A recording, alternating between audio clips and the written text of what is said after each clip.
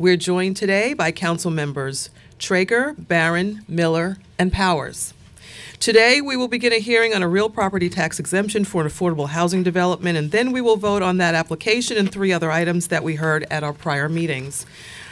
Our first item is the Hunters Point South Parcels F&G Article 11 tax exemption.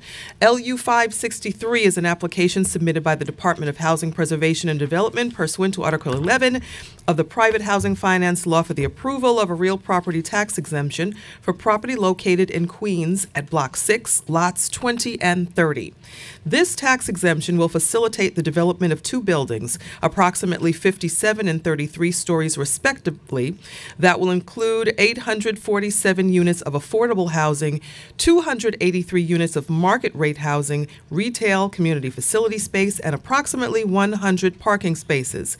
The development site is located in Councilmember Van Bramer's district. We're joined today by representatives of HPD, and they are Tristan Nadal and Lacey Tauber. Before you begin, council will swear you in.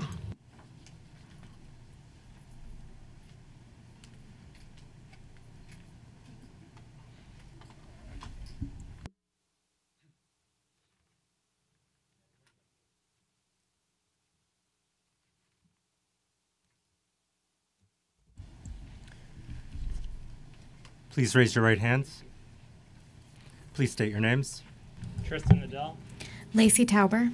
Do you affirm to tell the truth, the whole truth, and nothing but the truth in your testimony before this subcommittee and in response to all council member questions? Yes. Yes. You may begin. Great. Land use number 563 consists of an exemption area located at Block 6, lots 30 and 20 in Council District 26, which will be the development site for a project known as Hunters Point South Parcels F&G. HPD selected the development team, Gotham Organization, and Riseboro through a competitive process in April 2017. They proposed to develop 2 mixed-use, mixed-income, multiple dwellings that will provide affordable rental housing for families under HPD's Mixed Middle Income program. The project will include approximately 1,132 units across 2 buildings, approximately 850 of which, or 75%, will be permanently affordable. This includes 10%, approximately 114 units, set aside for the formerly homeless.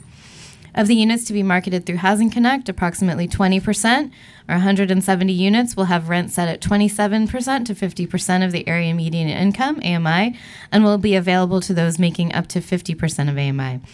Approximately 1/3, 284 units, will have rent set at 77 to 100% of AMI and will be available to those making up to 125% of AMI. Approximately 1/3 will have rent set at 125% of AMI and will be available to those making up to 165% of AMI. This affordable component includes 98 units that will be set aside for seniors making up to 80% of AMI. The project also includes market rate units in both buildings, approximately 25% of the total, or 283 units, plus 2 superintendent's units. The building to be constructed at Parcel F, Block 6, Lot 30, will be approximately 57 stories with 689 units, and the building to be located at Parcel G, Block 6, Lot 20, will be approximately 33 stories with 443 units.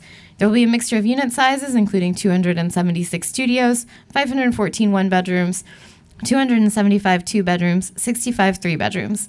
Rents will range from $375 for a studio at 20% of AMI to $3,391 for a 3-bedroom at 125% AMI. The project is also anticipated to include commercial and community facility space, parking for 100 vehicles, and a number of other amenities, including a rooftop garden, co-working spaces, a gym, and both outdoor and indoor lounges. The Hunters Point South project was originally approved for disposition by the council in 2008 and amended in 2018. However, the exemption area comprised of Lot 6, Lots 30 and 20 requires Article 11 tax benefits in order to facilitate construction of the project and assist with affordability of the low-income rental units. HPD is before the council seeking Article 11 tax benefits with a term of 40 years that will coincide with the regulatory agreement, which has a term of 60 years. The estimated cumulative value of the tax exemption is $465,969,531, with a net present value of $130,178,485. And I'm going to turn it over to Tristan from Gotham to run you through more details about the project. Hi, thanks, Lacey. As Lacey mentioned, I represent Gotham. We were designated by HPD as the master developer for this site. Little history on Gotham. It's been developing in New York for over 100 years. It's a fifth generation family-run company with a long history of doing public-private partnerships and partnerships with nonprofits to produce mixed-income affordable housing in the city. And our partner, Riseboro Community Partnership, is our local nonprofit who has extensive experience doing senior housing as well as on-the-ground local community work in this area. So just from a high level, just to give a little perspective of the location, F and G are the last two farthest south parcels in the Hunters Point South development piece. Parcels A and B are already developed as mixed income housing. Parcel C has been allocated, and parcels D and E are for future development. The project, as Lacey mentioned, will have 1,132 units approximately, with 98 senior housing units and 114 formerly homeless apartments. There is a school being built on the same zoning lot as Parcel F that's currently under construction and anticipated by the SEA outside of this project. Starting from the ground up, we anticipate the ground floor to have about 9,000 square feet of retail space along Center Boulevard, and then community facility space between both buildings of about 26,000 square feet. Included in that is a boathouse that will service the kayak launch just off of Parcel G, a space for Flux Factory that we have a purchase and sale agreement currently under negotiation for to actually condo out, so that it's a local art organization that will own in the building, a public restroom for the use of the public and park goers for the newly completed Hunters Point South Park, and then other community uses to be determined in the Parcel F building that are expected to be in the medical and educational use, and retail along Center Boulevard that will complement the park and the local residents.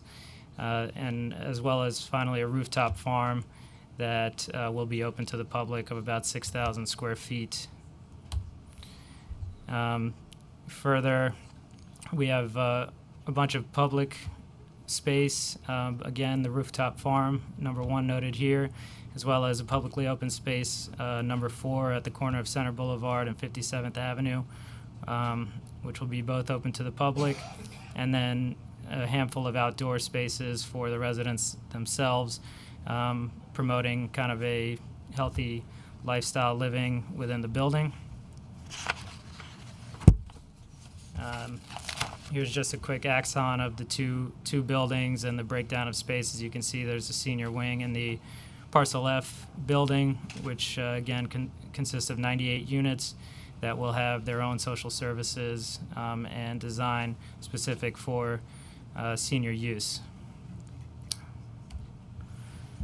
Here we have, again, the breakdown of the AMIs and residential units, 75% affordability across 5 different AMI tiers, so really trying to have an inclusive intergenerational building here, almost 850 units, with a fairly low skew and an average AMI of around 85%. And finally, some highlights of the building. We'll have indoor amenity space, some sustainable features that include heat pumps, low E glass, water conserving fixtures, Energy Star, as well as resiliency given its location, which include MEP spaces above the second floor, dry flood proofing for the below grade spaces, and generators on site.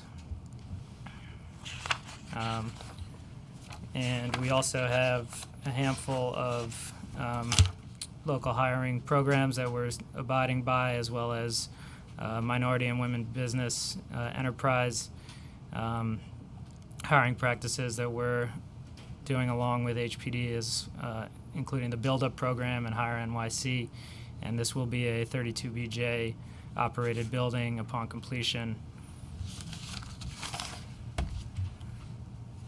And here's just a view of the lower floors to show kind of the integration into the existing environment.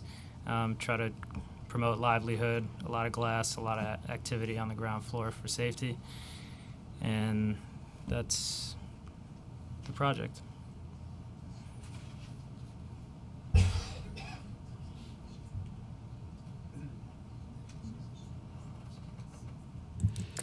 Thank you. We've been joined by Councilmember Koo.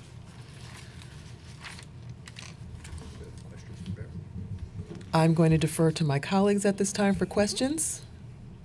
Councilmember Barron. Thank you, Madam Chair, and thank you to the panel for coming. You're requesting tax exemption, Article 11 tax benefits for this project? That's correct. And you're going to have at least 50% of these apartments at 125% of the AMI or higher. The unregulated means whatever can be gotten for the apartment. Is that correct?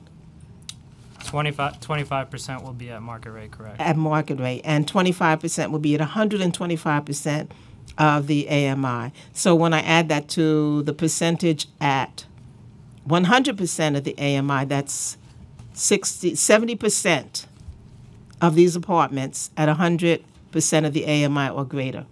Correct. And these are towers. How many stories? 57 and 33. 57 and 33. And only 100 parking spaces come with this? Correct. I think that the city is not getting enough for its investment and giving what a cumulative value of tax exemption of $466 million. I think that we're not getting enough of a benefit, and I'll be voting against this project. Answer. Councilmember Miller. Thank you, Madam Chair. Couple of questions. The how many units would be set aside for homeless? It's 10%. 10%. So I have that. 114. 114. That's consistent with the current term paper that Correct. the city has out. Yeah. That is, and that 10%. Did that come from the below 50%? Is that a set aside from that? Just as a matter of clarity, does that It's is that included? It's 10% of the total. I think the version that you saw, I think the one here is slightly updated, so it calls out the formerly homeless specifically in the version that you have in front of you. That shows the breakdown, formerly homeless versus the different affordable tiers that will go through Housing Connect. Okay, and does that diminish at all the number of 50% and below? So there's 20% of units at 50% AMI. So those below, are taken off from the top? I'm not sure what you're asking. So we have 1,100 units. Is that 10%, the 1,100, the total 1,100, then we go into the various AMIs? Correct. And what percentage is market rate? 25% of the total. 25%. And what percentage is above 100? Above 100 is 70%. So the affordable There's units So is before, about. I'm sorry, just sorry, 100, of the not affordable 120. units, it's between about a 100 third. and 125. How many units between 100 and 125? There's 30% are between 30 and 80, and then the rest of the units are 100 and above. I was very specifically because there's 45% is in 100 to 125. okay, and then you have 125 How many units? Sorry. Okay. How many? So you know what? This would probably be easier. How many are market rate? 25%. 25% of the total. 25%. And the 125, if you put that in the band, that goes as high as 165. That's the marketing band. Right. But the rents are set at 125% of it. Right, but the marketing band goes as high as 165. And what are the rents for those? I don't have that number in front of me right now. Do you? Oh, actually, I do. No, they're one. Can I call on my colleague for that? Council's going to swear you in. Okay. Please raise your right hand and state your name. Nina Ritchie. Do you affirm to tell the truth, the whole truth, and nothing but the truth in your testimony before the subcommittee and in answer to all council member questions? Yes. Okay. So, how many are market rate? And what is the rents at 165? So 25% of the project is market rate. The units that are marketed up to 165% of AMI are underwritten and rented to families earning a minimum of 125% of AMI. And I'll have those rents for you in just a second.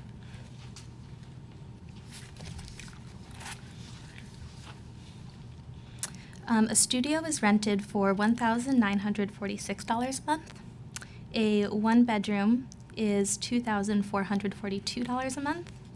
A two-bedroom is $2,943 a month. And a three-bedroom is $3,391 a month. What is market rate The, in this community?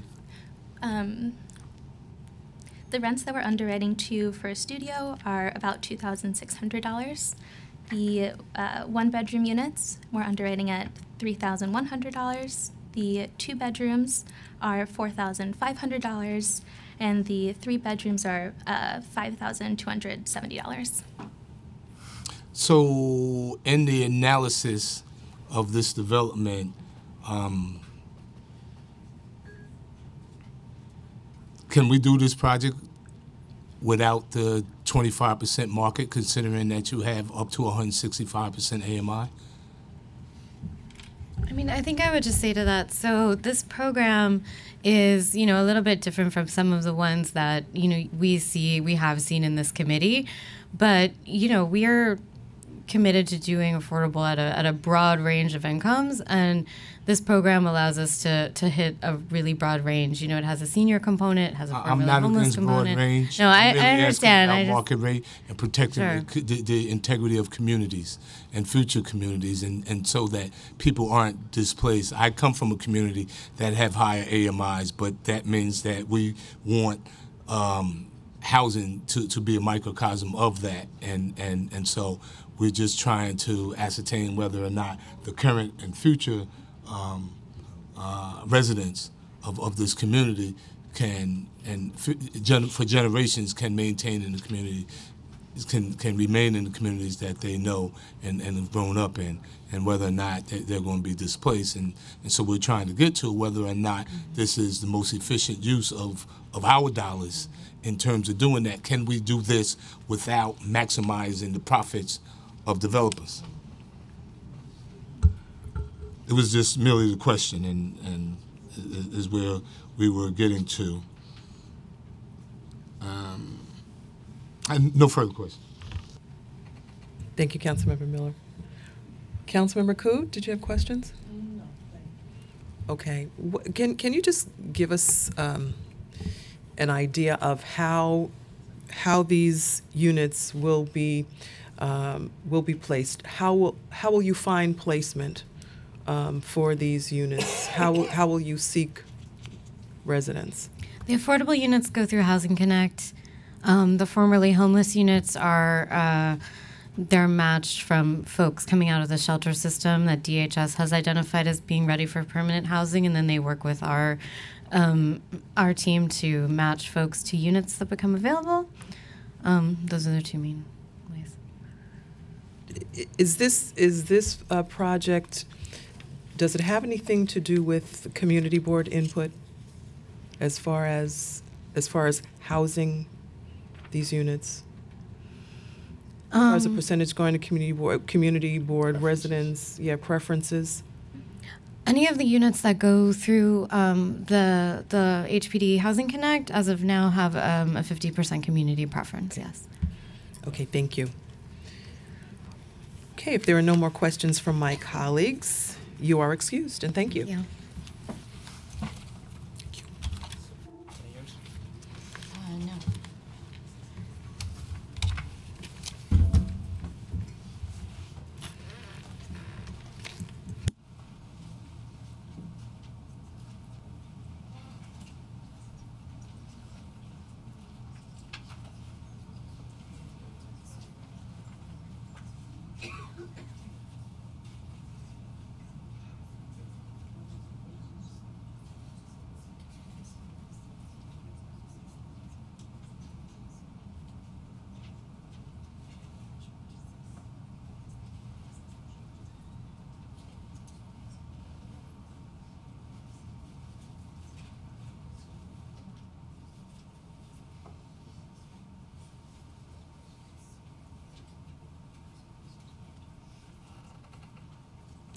Okay, we're going to call up our next panel. We'll call up Federico Hernandez, 32BJ. And Emily, is it Emily Cord? Kurtz? Yes. Yes. No, I'll give it to you when I'm finished. Okay. How does it work? You just punch it and talk?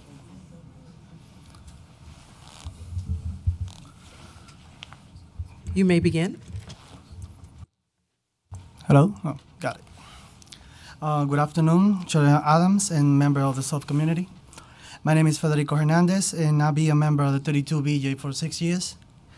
As you know, 32BJ is the largest property service union representing 85,000 property service workers across the city.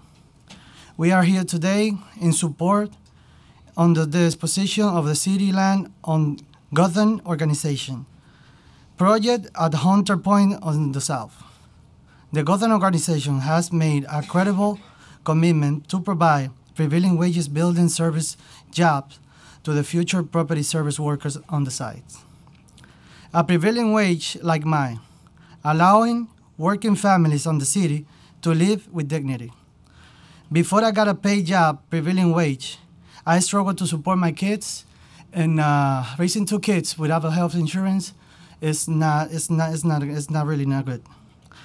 Okay, my family raising 2 kids without the health insurance and job security was stressful.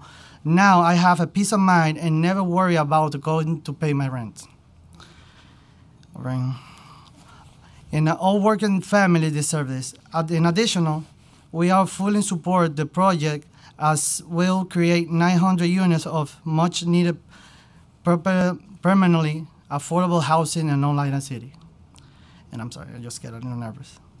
The Gotham Organization has a track record of creating jobs throughout the portfolio and long-time permanentship with 32BJ. We are happy to stand here and support them and urge to approve this disposition. I'm sorry. Thank you. Thank you. Good afternoon. My name is Emily Kurtz. I'm Vice President of Housing at the Riseboro Community Partnership, and I appreciate the opportunity just to speak in behalf of this proposal. I think one of the things that that I'm really excited about this project is the ability to create senior units outside of the very limited resource of housing vouchers for senior housing. So that's something that's been really important to us in the development of this project, in figuring out new ways to create additional units of affordable senior housing, and in addition to a really thoughtful slew of services that will be provided at the building, primarily for the residents, with my organization, Riseborough, who, as Tristan mentioned, we have over 40 years of experience providing affordable housing, providing on-site services to the members of our residences, and really strong ties with the low-income community of New York City. So thank you for the opportunity to speak. Thank you both very much for being here today. Thank you. Councilmember Traeger? Yes. Can you come back just a sec?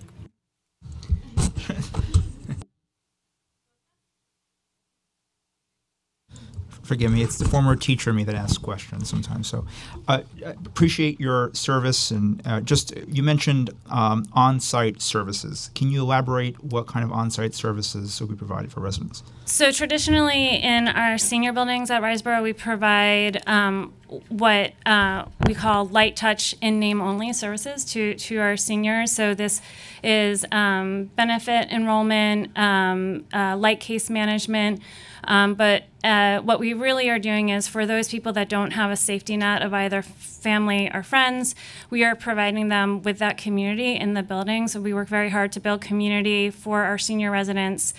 In addition to, so we'll do a daily check-in if it's deemed necessary for that particular resident. We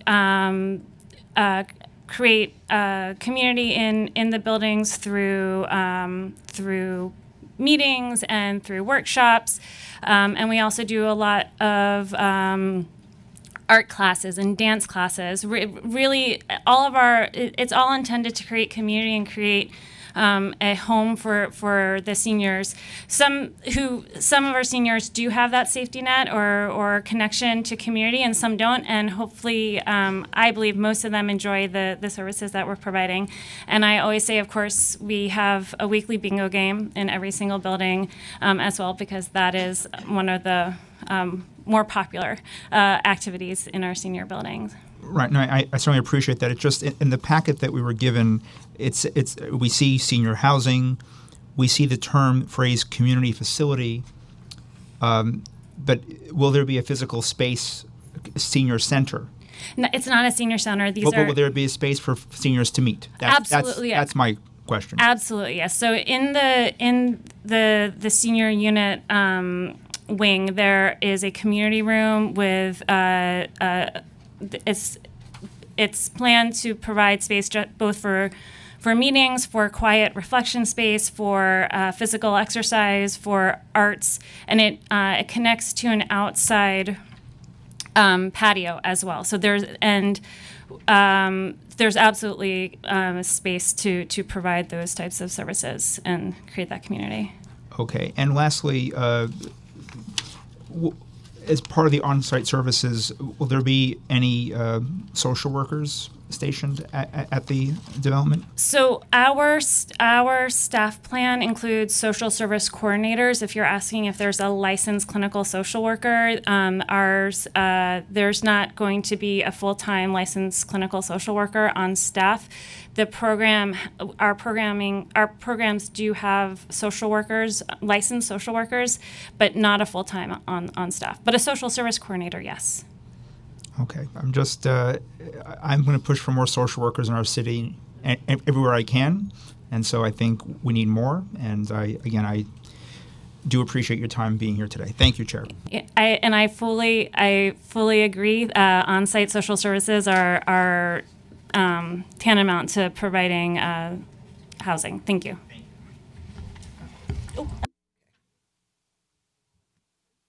Thank you both for your testimony today. Are there any more members of the public wishing to testify on these items? Seeing none, I now close today's public hearing. We will lay this item over. We will We will now vote to approve with modifications LUs 548 and LU 549, which are related to the East Side Coastal Resiliency Project.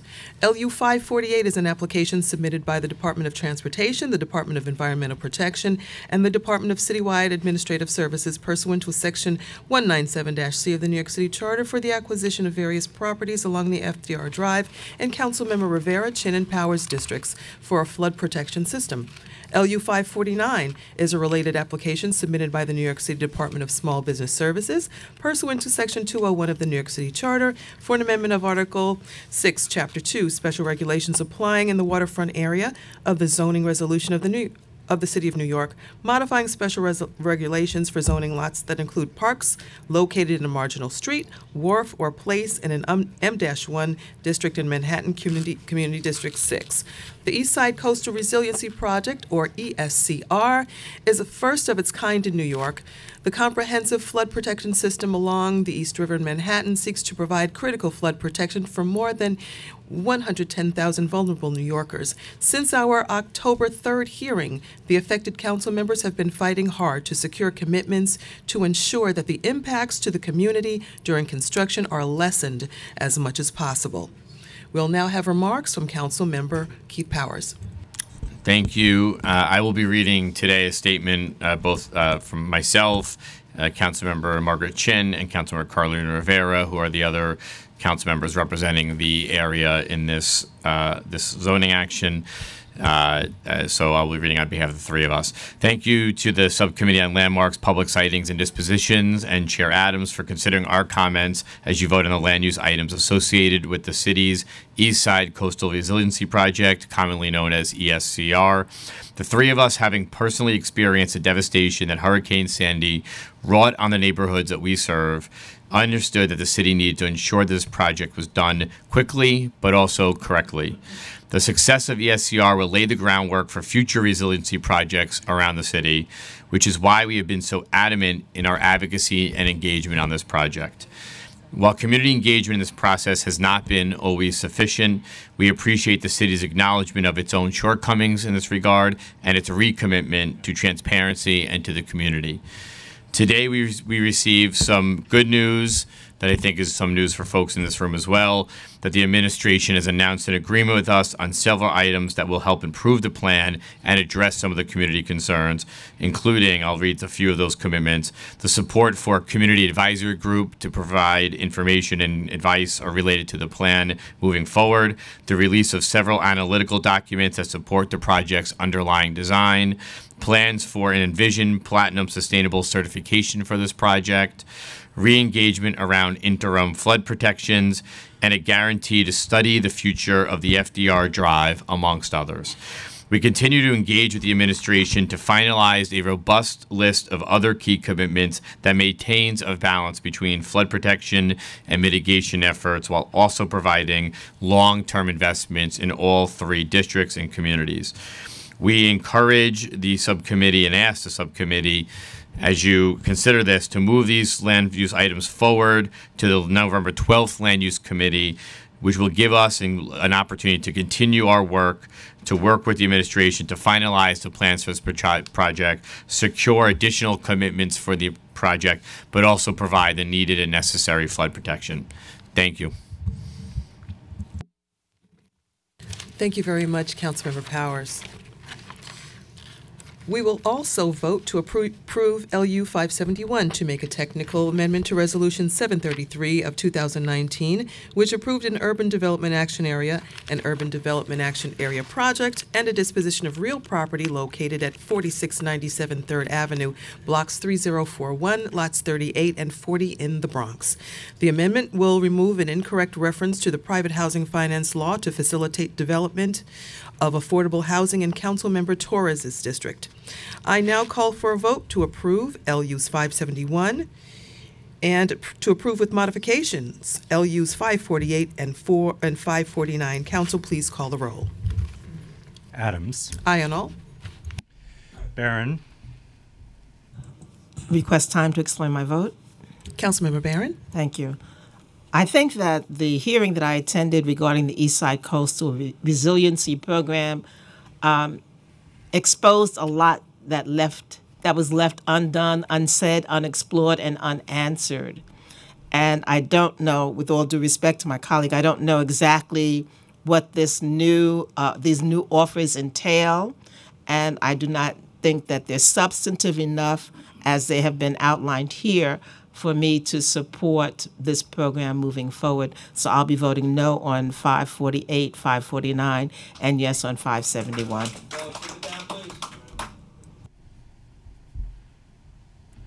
Koo. I will aye. Miller. Aye. Traeger. Permission to expand my vote? Councilmember Traeger. Thank you, Chair. I just want to note for the record, and first of all, I commend, I know how incredibly hard working my colleagues are in terms of resiliency in the city. We have a lot of work to do to continue to bolster our resiliency in the state of New York. Just want to note for the record that the Army Corps of Engineers said to me in a meeting that the boroughs of Brooklyn and Queens, of course, all 5 boroughs are in the line in terms of climate change impact, but the boroughs of Brooklyn and Queens are really at the front epicenter of some of the most drastic impacts of climate change. And yet, we don't see any type of resources that we're talking about, here today, both in terms of federal, state, and city. Of course, I support a 5-borough resiliency plan. We have to help every borough, every neighborhood, every zip code, no question about it. But as we speak, the only thing that they gave to my part of town is that they gave us some sand on Coney Island Beach, which already has eroded.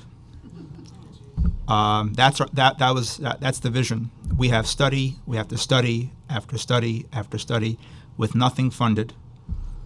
So it's insulting, it's dangerous, it's irresponsible in terms of the unequal attention and application of resources to protect every neighborhood in New York City. And so it's not just, in the name of a hurricane that I worry about.